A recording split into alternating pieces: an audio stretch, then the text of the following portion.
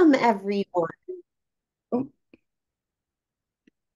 We will let a few folks make their way in from the waiting room and get started in just a moment.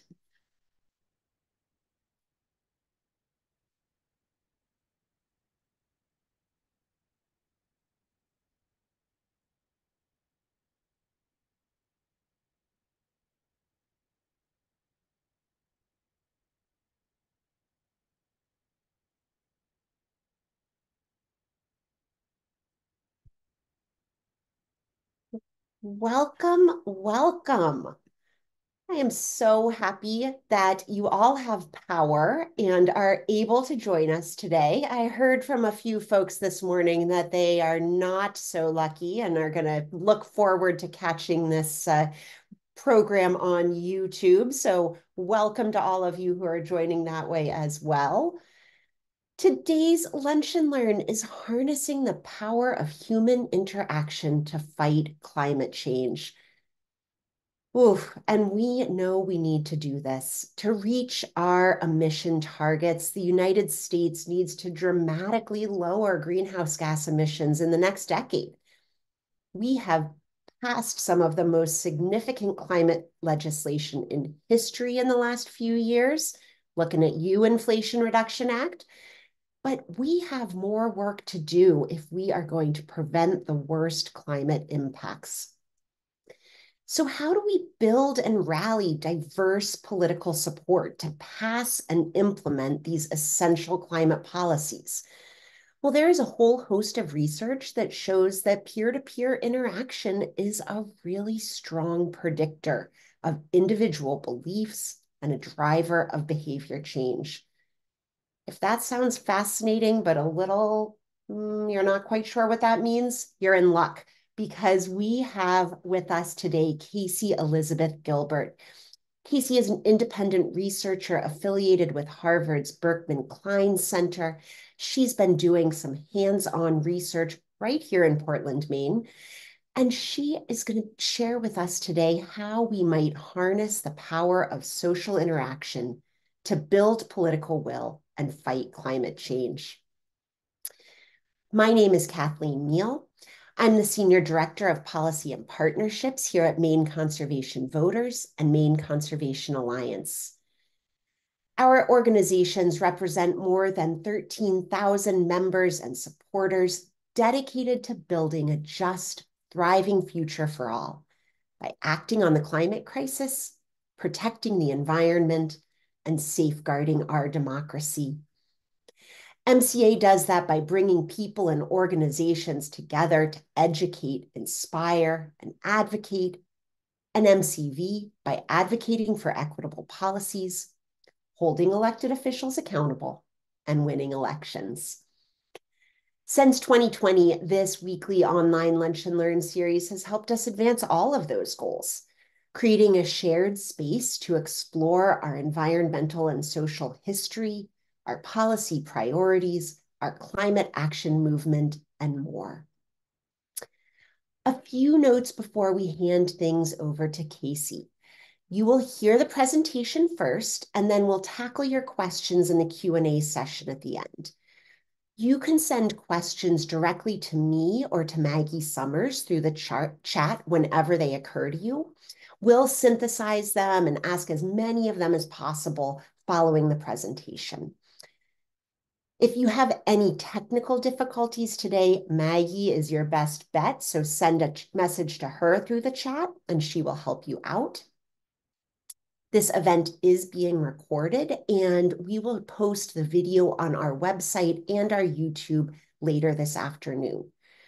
You'll find recordings of all of our previous programs there as well, and we have a bunch of different playlists that can help you focus in on particular topics. Thank you all again for joining us. And Casey, I can't wait to hear what you have to share with us. So we'll turn it over to you. Thank you very much. Give me just a second to share my screen.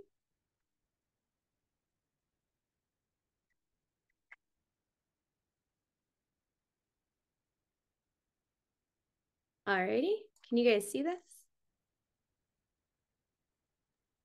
Not quite yet. Oh, yes. You see it now? Wonderful. Hello, everyone. Happy Friday. My name is Casey, and I am a software engineer and a designer. For my day job, I'm also a climate advocate and an officer in the Army Reserves. And this year, I'm an affiliate with the Berkman Klein Center out of Harvard Law School, and I've been working on some independent research that I'm excited to share with you guys today. So I want to just thank you all for being here. It's a privilege to be able to share this, and I'm really excited. So today I'm going to be talking a little bit about how we can use technology and data to measure social interactions in order to build political will to fight climate change. So here's a quick preview about what we're going to talk about today. We're going to start off talking about climate change, why I'm focused on it, and how legislation can address it. Then we're going to move into a little bit of background on social interaction and idea flow, and how human interaction can drive both beliefs and behaviors.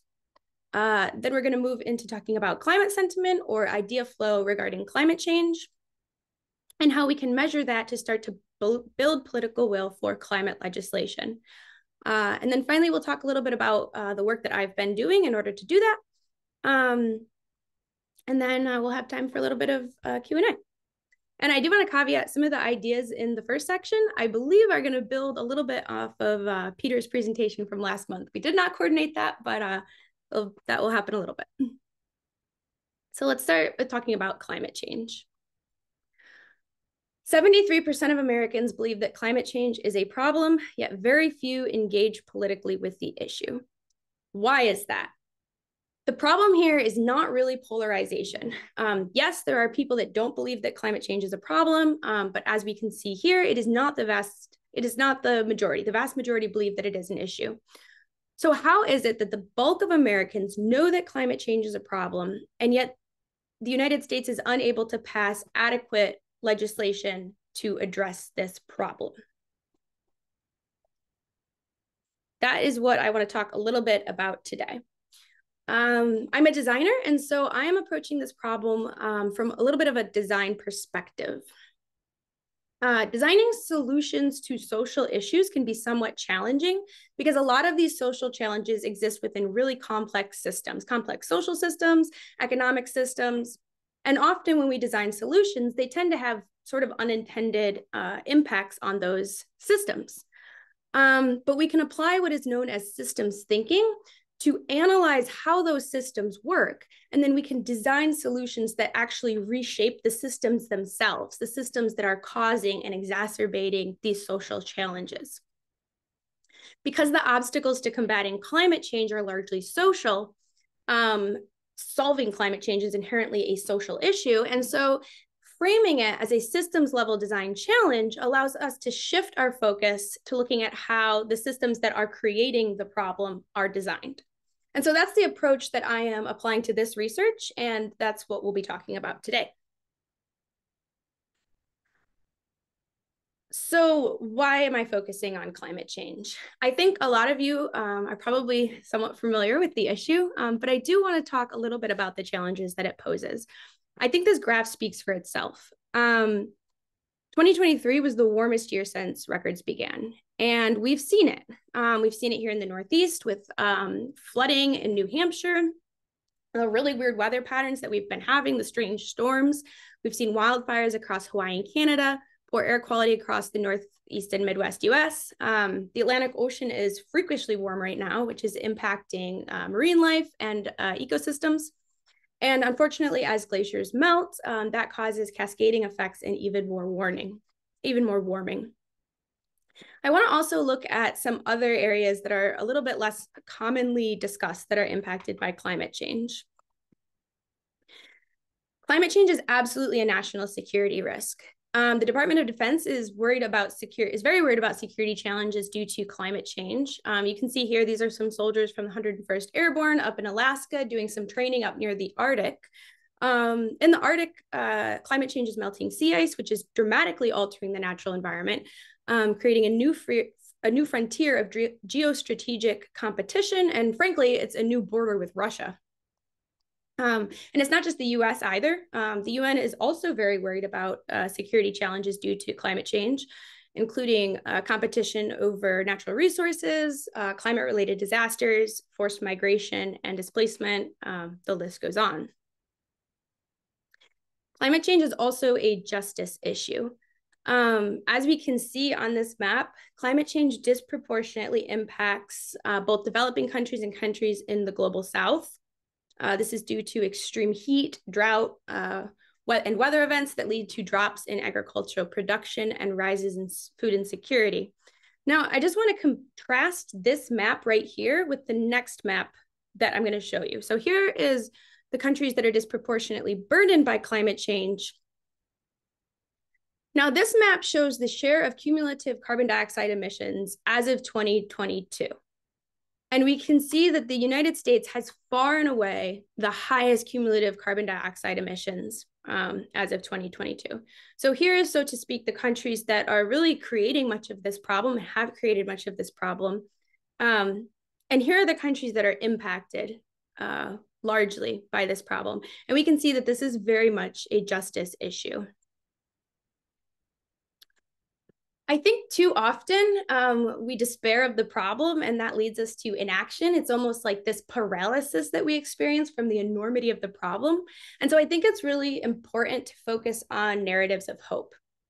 The good news is, with the right legislation, the United States can dramatically reduce their greenhouse gas emissions. And I do want to caveat that we need global cooperation and global legislation.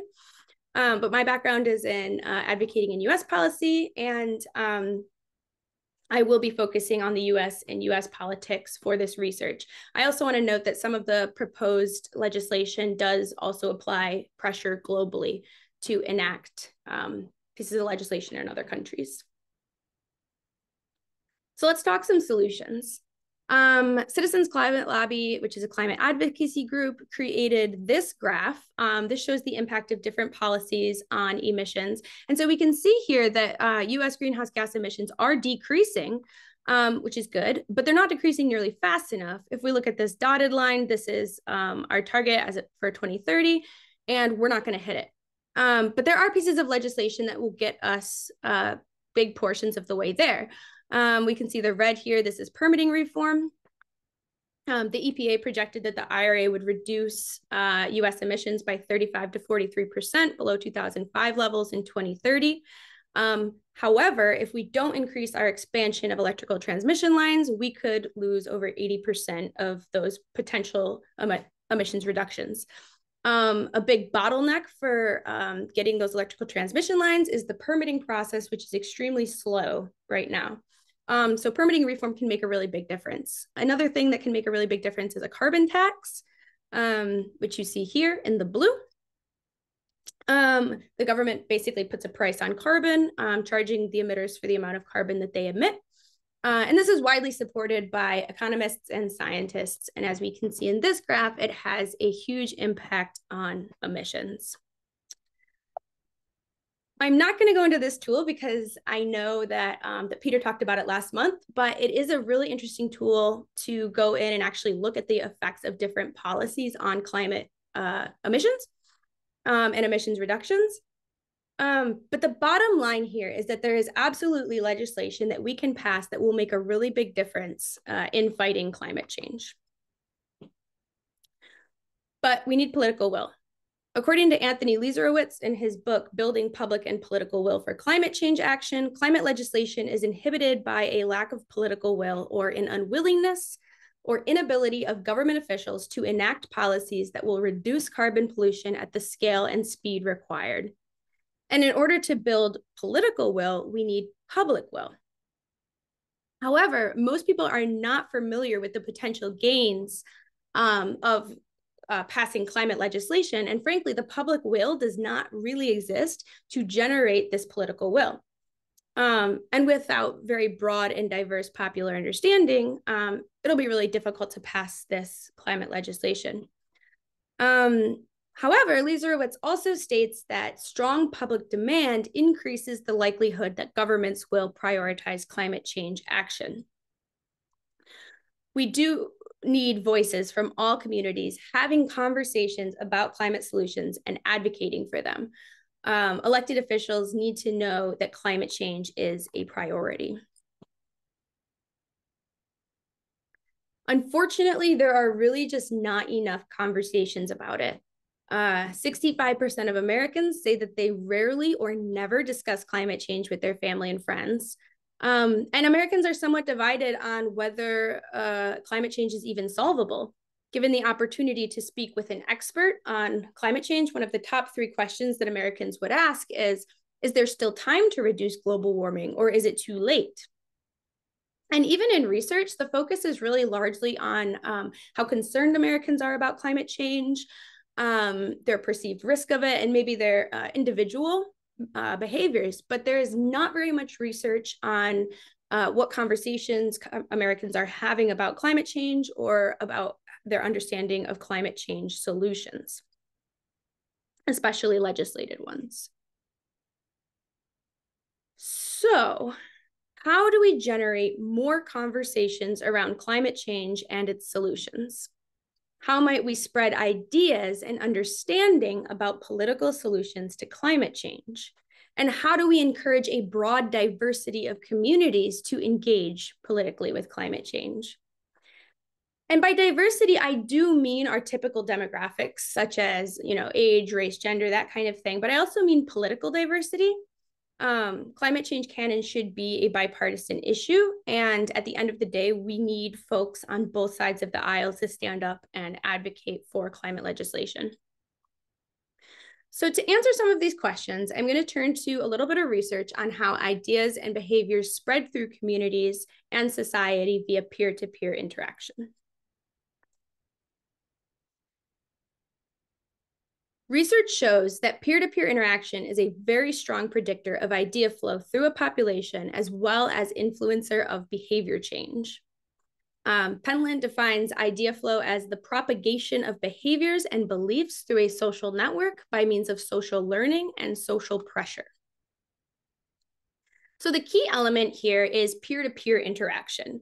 Interactions between close friends are really less significant than very frequent exposures and interactions with large circles of acquaintances that you interact with casually, but again, like I said, on a frequent basis. And it's not just interactions either. Exposure to or observations of others' behavior also really influences idea flow. In one study of a bunch of first-year college students across a dorm, showed that people with similar, that lots of interaction and exposure to people with similar views predicted students' voting behavior. However, the people that they actually spoke politics with or their close friends was not predictive of their voting behavior. Then there's also substantial research mapping and redesigning systems of human interaction to increase organizational efficiency. In one study, they coordinated the coffee breaks for all employees on a team to be at the same time to increase interactions among team members. And they found that that actually increased productivity, something to the tune of $15 million. And we can scale these concepts up to cities. Mapping idea flow through a city could be used to improve efficiency in health, transportation, and social programs. It's not just social interaction and exposure either. Social incentives have also shown to be far more powerful than other incentives, such as economic incentives. In one study, you can see here, Facebook users were shown one of two different get out the vote messages, one without pictures of their friends, and then you can see the one down here has pictures of their friends that have voted. And users that were shown the get out the vote message with photos of their friends attached to it were much more likely to report themselves as also voting. So turning back to our political engagement with climate change, our design framing raises 2 questions. The first, how do human interactions and idea flow across a city impact public perceptions of climate change? And then 2, how might we redesign that impact to build political will for climate legislation? Which brings us to our next section, what I call climate sentiment or idea flow regarding climate change, and how we might tap into that idea flow to build political will for climate legislation.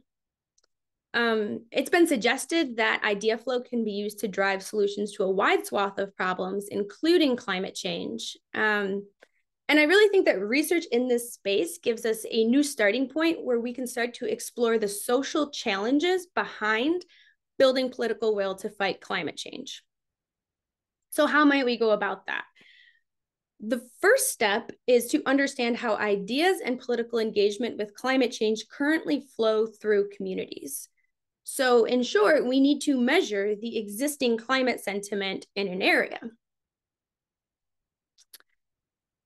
There's research indicating that we can measure human interactions and idea flow using what has been termed digital breadcrumbs, or little bits of digital data that people leave as they go about their day-to-day life. So think of things like GPS data or location data from a cell phone, social media posts, purchase data, things of that nature. When we use systems thinking to design complex social systems, we run the risk of being somewhat reductionist. And that's because we are, in essence, simplifying a system in order to understand it, make meaning of it, and analyze it. And while that's necessary, it can also result in us losing individual patterns of interaction and individual behaviors. And as we've seen, those individual interactions and behaviors can be very significant in impacting how the overall system behaves. So if we can start to incorporate some of these individual interactions and behaviors into our system via these digital breadcrumbs, then we can create a lot more in-depth models of the system.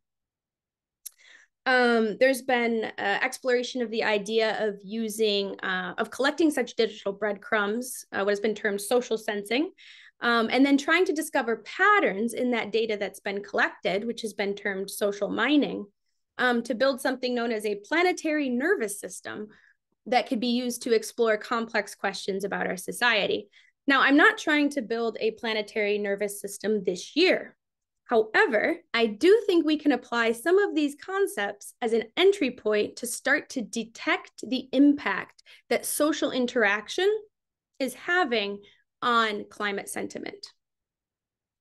So if we can use these digital breadcrumbs to model how human interactions and idea flow are affecting perceptions and political behavior towards climate change, might this allow us to start to design shifts into that system to generate conversations and more political engagement with climate change solutions?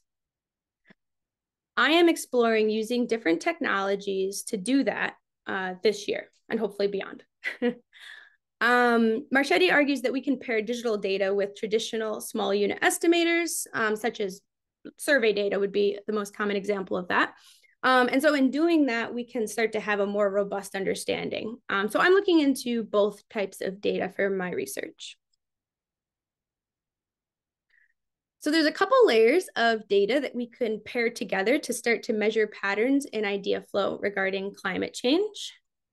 The first is the geographic distribution of climate concern and political engagement.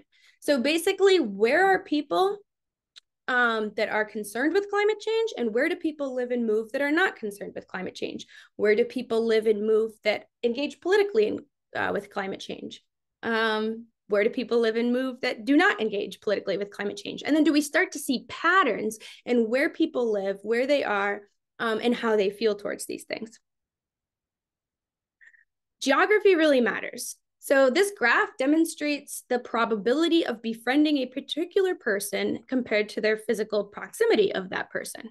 So as you can see, the probability of befriending a particular person is inversely proportional to the number of geographically closer people for about 2/3 of friendships. I think the other 1/3 is like long distance or social media friendships. But basically what this graph is showing us is that you're much more likely to become friends with a person if you are geographically close to them and there are not as many geographically closer people to you. That is to say, the closer you are to somebody, the more likely you are to interact with them, the more likely you are to become friends with them. Second, we can start to look at hotspots of idea exchange that engage with climate change. So by that, I mean things like businesses or places where people basically interact. So thinking like bars, coffee shops, convenience stores, corner stores, places where people run into each other and have casual conversations. And then if we look at those businesses, we can see, do they engage with climate change? Do they post about climate change? Do they talk about climate change? And then if so, do we start to see any patterns in the locations of those businesses and the geographic distribution of where people are concerned about climate change and where they're engaged politically with it? Consumer patterns are also consumer behavior is also geographically patterned. Consumers tend to shop at geographically proximate locations in somewhat predictable patterns. And so can we start to see correlations between where people live, how they feel about climate change, and where there are these hotspots of idea exchange that engage with climate change?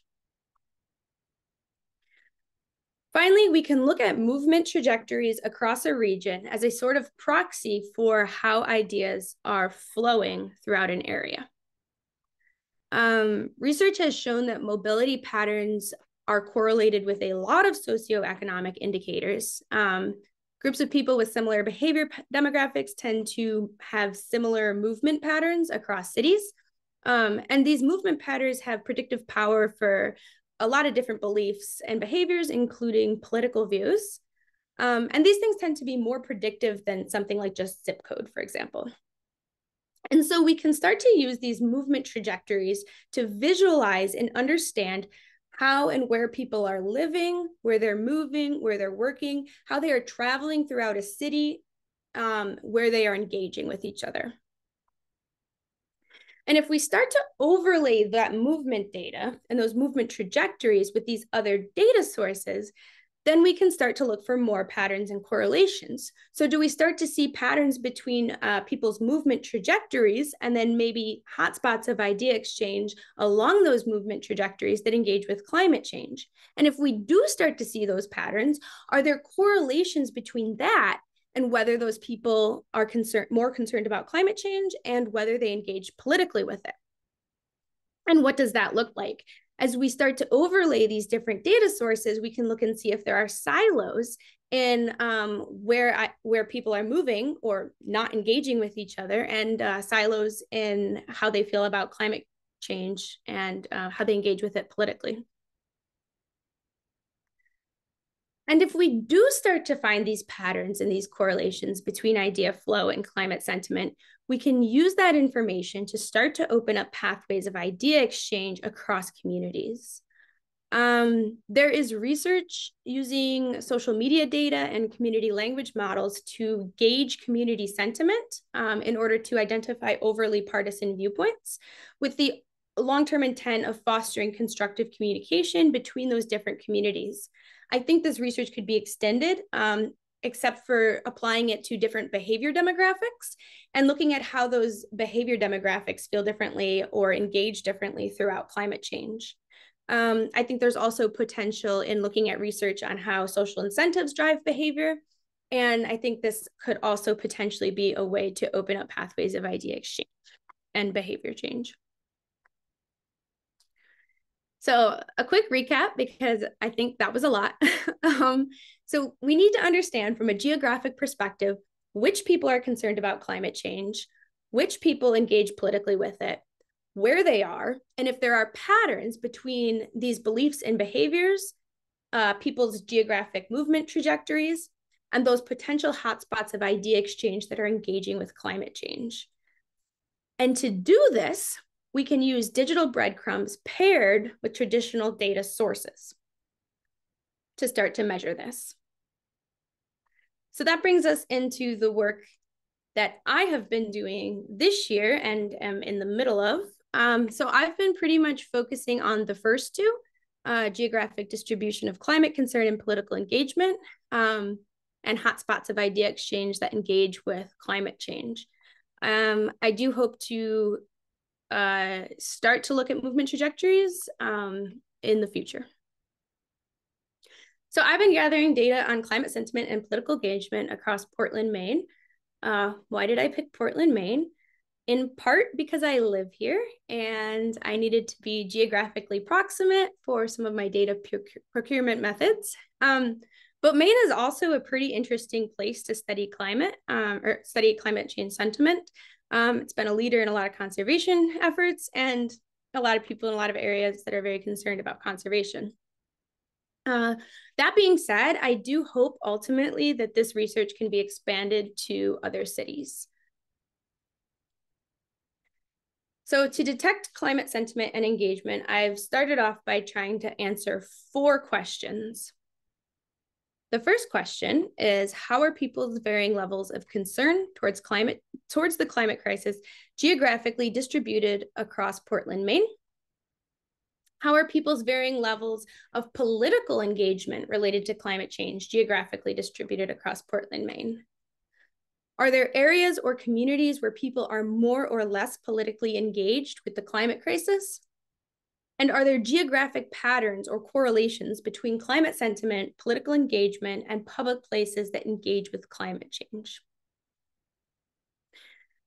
So I've been collecting data from multiple sources in order to do this, including, as I mentioned, both traditional small unit estimators and digital data, although digital data is a little bit harder to come by. So that will come more in phase 2 as I start to look at movement data.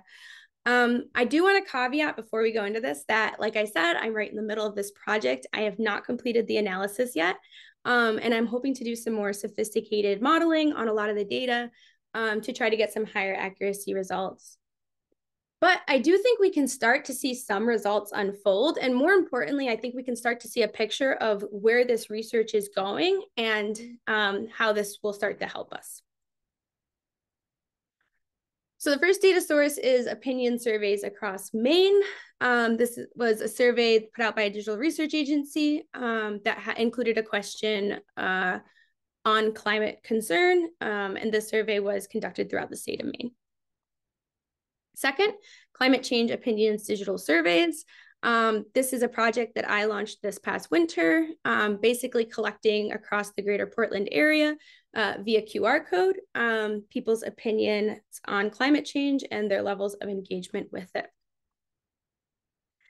And third is Facebook data, public pages mentioning climate change, which tend to be businesses that have posted about climate change. So here we can see the geographic distribution of answers to the question, please select the time frame that you believe best describes when you think global warming will start having harmful impacts on Maine. So as I said, I have not yet completed the modeling that I want to for this data, so take it with a grain of salt. And it does only give us zip code level granularity. I think ideally we want to start to visualize this at like a very high resolution. I'm talking neighborhood or census tract level.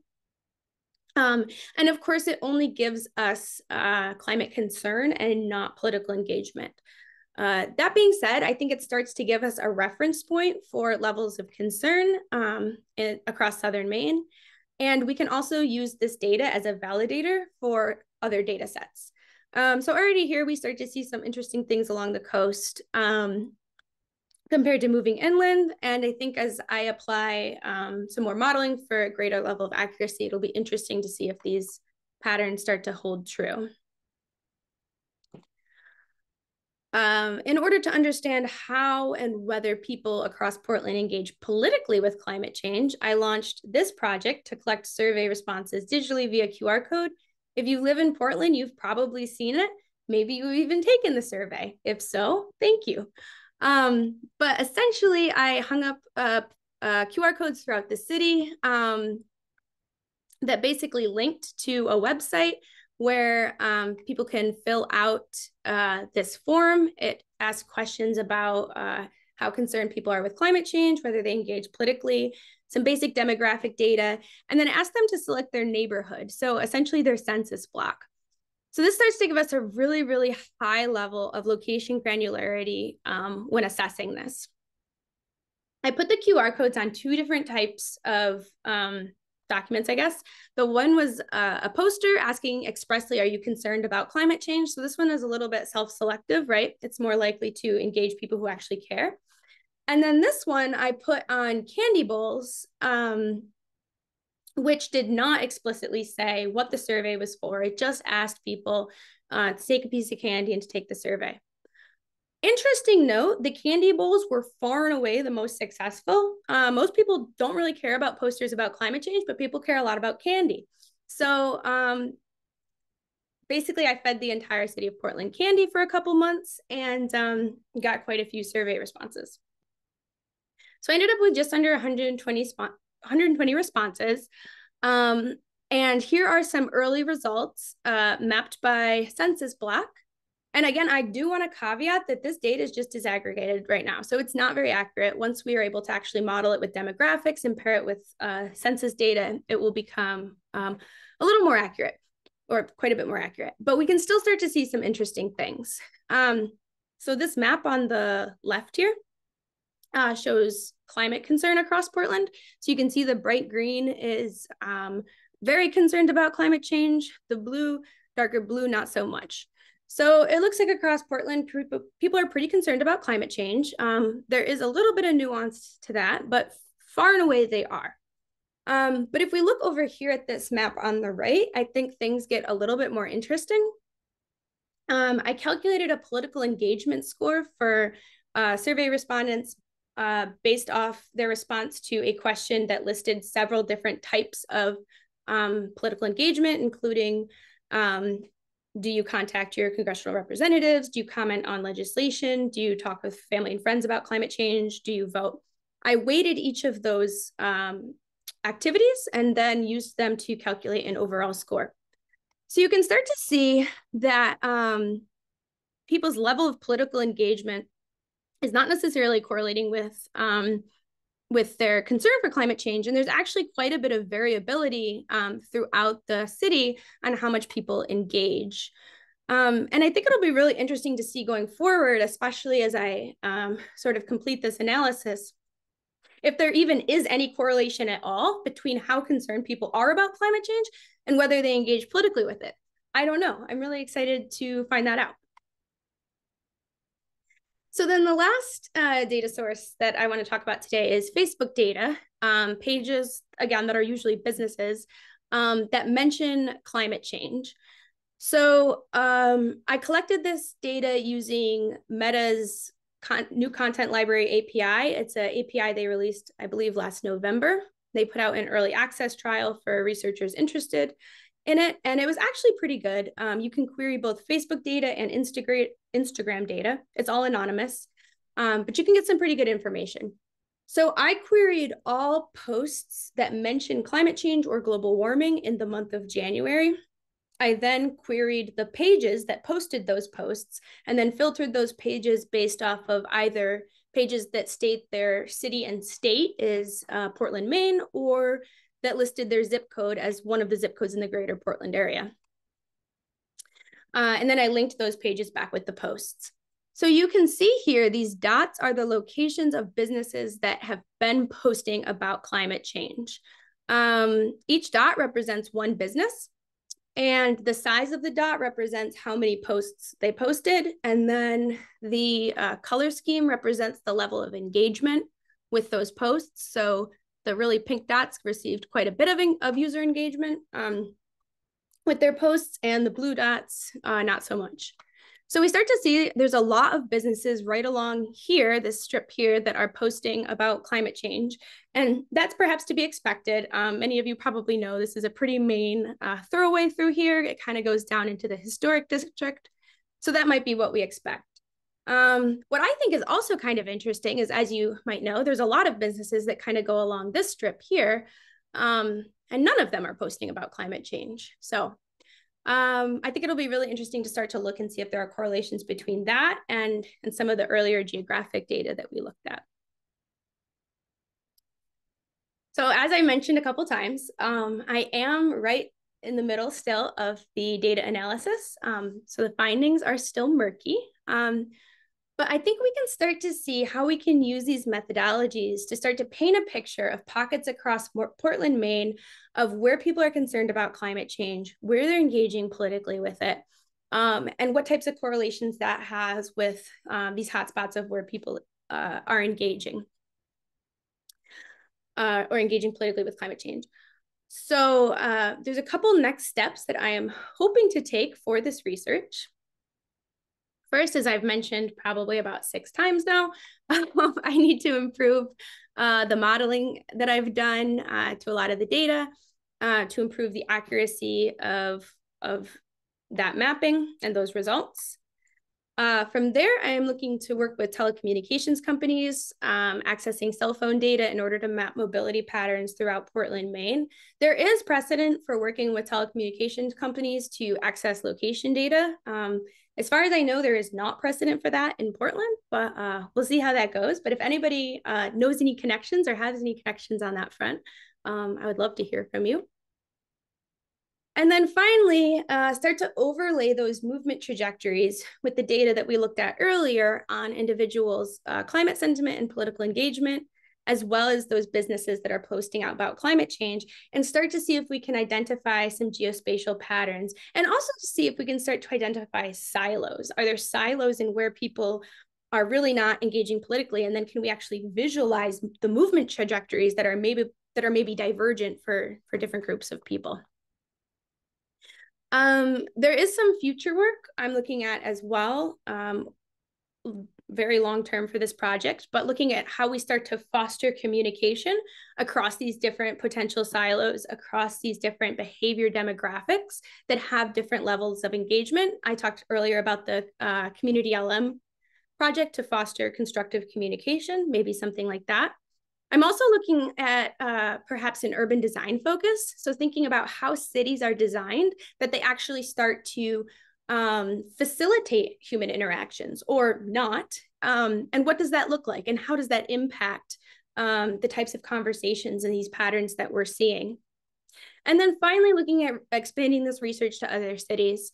I think it'd be really, really interesting to start to map other cities as well, and then see if there's patterns between how cities are laid out, how they're designed, how they facilitate interaction across their different silos, and then if that has any correlation with how cities overall are dealing with the climate crisis and how they feel about it. My research is pretty focused on understanding systems of interaction and measuring and increasing engagements across society more broadly, and increasing engagements between humans with varying levels of concern and behaviors towards climate change. So it's inherently not individually focused. That being said, I think there are some takeaways that we can take from the research on an individual level for what we as individuals can do. So I would say first, thinking about our behavior demographics, like I said, we kind of tend to move in predictable patterns and predictable behaviors. And then sometimes we go on what's considered like bouts of exploration where we deviate from those typical movement trajectories. Increasing those bouts of exploration is actually really important. Thinking about the diversity of people that we're actually interacting with is really important. Then thinking how we can break out of our sort of typical demographics to increase our exposure to other thoughts, other ideas, other opinions. And then I think the single most important thing that we can all do when it comes to climate change is just talking about it with everyone, having open and honest conversations about climate change, about its solutions, is really, really important. And it's a hard thing to do. It's a really difficult thing to do. We don't want to talk about climate change. It feels depressing. It feels doom and gloom. It's kind of a buzzkill. Somebody who was giving me some feedback on this research mentioned the media. The media doesn't even like writing about climate change because nobody wants to read about it because it's depressing. But it is critically important to be having these conversations. We have to keep talking about it. And it's important also when we do it to focus on empathy and listening, meeting people where they're at. We're not going to be changing minds. We're not going to be convincing people of things overnight. Meeting people where they're at, having empathy and listening, and just continuously engaging over and over and over again, even when it's difficult, is really, really important. So in conclusion, climate change is a major threat to stability, health, and well-being, and government legislation is required to address the issue fast enough. Idea flow via peer-to-peer interaction is a very strong predictor of beliefs and individual behavior change across a population, and we can use that. We can use idea flow to start to measure how that idea flow impacts climate sentiment. And if we can measure how that idea flow influences climate sentiment, then we can use that understanding to start to design shifts in systems of human interaction to increase conversations and build political will for climate change solutions. I want to thank you all very much for attending today. It's wonderful, and I know you're all busy, so I really appreciate your time. And yeah, maybe we can open it up to some questions. Absolutely. And Casey, thank you so much. What interesting work. And I just am so grateful for any opportunity that we have to come together and think about how we talk about something that so clearly motivates all of us. It's really hard. I know sometimes I just can't even wrap my head around the fact that people aren't thinking and talking about the climate crisis all the time because that's my full-time job. And so it's so helpful to sort of zoom out a little bit and think about what are normal people talking about. Um, so I am so grateful for everybody who is on this call right now. You will get a follow-up email later this afternoon with the link to this recording and a few other resources to help you explore Casey's research and some of the other work going on around climate conversations. So keep an eye out for that, and absolutely notice in the next few days, in the next few weeks, where are you likely to have conversations that could be climate conversations? Are there places that you visit, places that aren't in your usual routine that might be just zoom out a little bit and think about that, and let us know what you hear, what comes up. Casey, we have so many good questions. I already know we're not going to get to all of them, and so I want to make sure that we start with the top, which is, how did you design this project? There's so much interest in your background and lots of questions about how your role as an Army reservist influences your thinking about climate. So rather than, with just a little bit of that sort of flavor, how did you come up with this? Um, well, that's sort of a long story, actually.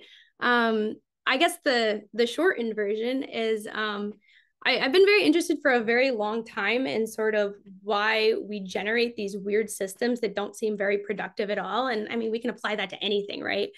There's a lot of systems that are not working for us. And so I was very interested in sort of how do we start to make systems work better. As I mentioned, I'm a software engineer. And as I started learning more about sort of the computer science aspect, it made sense to me that, we could start to apply computer science to actually start to model some of these systems and play around with different ideas.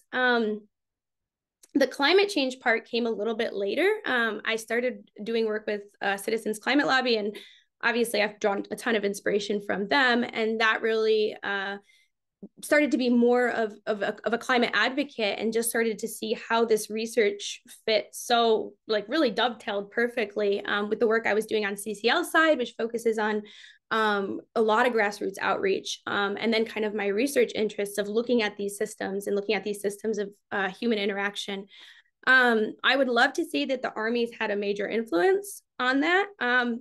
It hasn't, outside the fact that I am deeply attuned to the national security risk. And I have certainly spent time listening to individuals in the Army who are a lot higher ranked than I am, talking about the national security risks. So that kind of played in a little bit too. So interesting. And I'm making some assumptions here that you might hear conversations that are different than the ones that I hear in my professional circles. Yeah, actually, that's a really good point, and that is another part of it. I interact through the Army with a lot of different people and hear a lot of different viewpoints, which is also fascinating to me, listening to people how they talk about these things. Absolutely. You mentioned you mentioned the design principles that can sort of push people to engage or to think about things in a different way. Will you say more about that? Yeah, I would love to. So I mean, I kind of approach a lot of problems from a design perspective. Because my background is largely in design. But I think design frameworks and design thinking give us a really helpful framework for approaching problems, because it starts from an assumption that you sort of don't necessarily understand the problem, and you need to understand the problem better. So in this particular instance, we're looking at why people don't engage politically with climate change. Well, we know that they don't do that, right? That's the problem. And so we can try to get them to do that. But if we don't fully understand why they're not engaging in the first place, then that sort of forces us to take a step back. So in the design process, we start with we don't start with the problem statement. That's actually in the middle. We start with this thing known as like an itch, where you're like, something's wrong. I got to kind of suss out what that is. And then you just do research. You do research around that. So I've sort of designed this project in line with the design process, and looking at it as how we can redesign systems. Well, first, if we have a problem in the system, we need to understand what that problem is. And so then that brings us into our research phase, where we're actually trying to analyze and understand these systems of human interaction. We're trying to visualize them and compare them to climate change so that we can start to really understand what is going on here. Where are these people that are not engaging in climate change? What does that look like? And then we can start to define our problem statement, right? Then we can start to look at, can we visualize these idea silos? And then that gives us a much more specific jumping point to actually start to look at solutions, as opposed to saying, we have this nebulous problem, we're not even sure what the problem is, and then we're throwing spaghetti at the wall, trying to solve it. And so in short, I think the design process really gives us this useful framework for stepping back and making sure that we really understand the problem before we try to address it. I hope that answers the question and was not a tangent. No, I think that's really helpful. And I'm going to try to reframe it and tell me if I've got it right, because I think for many of us, we think and talk about climate change all the time. So one of the things I hear you saying is like, yes, that's because you're in a silo, and that's human. It's not a bad thing. You're not in trouble, but you're not going to change who you're interacting with if you stay in that silo. And so you're really helping to give us a graphical, data-driven understanding of where those silos are, and maybe some places we could bridge them. Does that sound right? Yeah, exactly. So if we're all in this climate circle, and I absolutely include myself in that, and I'm looking around at my climate friends and asking, why can't we pass climate legislation? Well, we're not going to get very far, because we're only in our own little our own little subset. But yeah, expanding that research, absolutely, and looking more broadly in patterns, right? Patterns across society. We're all really driven by these kind of patterns of human interaction. As much as we wish that we weren't, we really are. We're super influenced by our peers.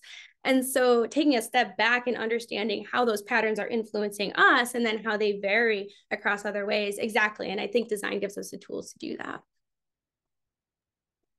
So this might actually be the answer to this next question, which is, what does the research show about having these conversations with family and friends who presumably are in our silos with us, and with strangers who might not be? Is that a good way of thinking about it? Yeah, I mean, I think I would say for this research, I'm not super focusing on that, because I'm much more interested in how we just increase sheer quantity of engagements between different types of people with different viewpoints. That being said, I think what you've mentioned, how do we actually deliberately have these conversations with family, is like such an important question. I don't want to pretend to be an expert on a thing that I am not. So what I will say is that I think increasing when we start to think about increasing these amounts of engagements, it doesn't necessarily have to be forced conversations. Like, I am walking into this weird bar that I never go to because I want to talk to a bunch of people about climate change. Like, that's really not it. It's really more, as we get more people deviating into these different spaces, they start to have these conversations that start to shift their beliefs and their observations. And again, that happens at a mass system level. That is super helpful because you're right. If we're thinking about this as okay, I'm going to go to a new coffee shop, not the coffee shop I normally go to. And while I'm waiting for my drink, I'm going to say, boy, climate change. That might not give me the results I'm looking for. Yeah, exactly. But people love to talk about the weather. And so these topics come up, right? These things come up. How we see things, that rubs off. Yeah. So is that your advice for how do we start these conversations? And especially, I love this phrase, um, especially when we're unsure about the reactions we'll get, and any pointers for climate anxious introverts. I need that. I'm gonna get that as a bumper sticker. Climate anxious introverts. I love it. I Yeah. see you out there. I love that too. Yeah, I would say don't force it. I mean, the biggest thing anybody can do to break their own kind of like paralysis and anxiety of the problem, I think, is to just do something. Like, anything will just makes us feel better. Any kind of action. But yeah, I would say, like, we can't force this stuff, right? Like, when I have conversations, let's take the military, for example, because I do have conversations about climate change with people in the military, but it's never me saying, I'm gonna tell you about climate change about my research. Um, I think those conversations very much need to meet the person where they're at. Like, people see this stuff. They know the weather's been weird, the climate has been weird. Like, let them come to you, they will talk about it. But what do you think about that? I remember, really, this is super anecdotal, but I was having a very interesting conversation with a soldier, an ex-soldier, and one was dead set against climate change. And I said, yeah, but some weird stuff has been going on, and it means this. And the other one perked right up and she said, you know what? I used to live on this island in the Pacific, and you're right, it's completely changed. And so that's enough, just meeting people where they're at, I think, is really important.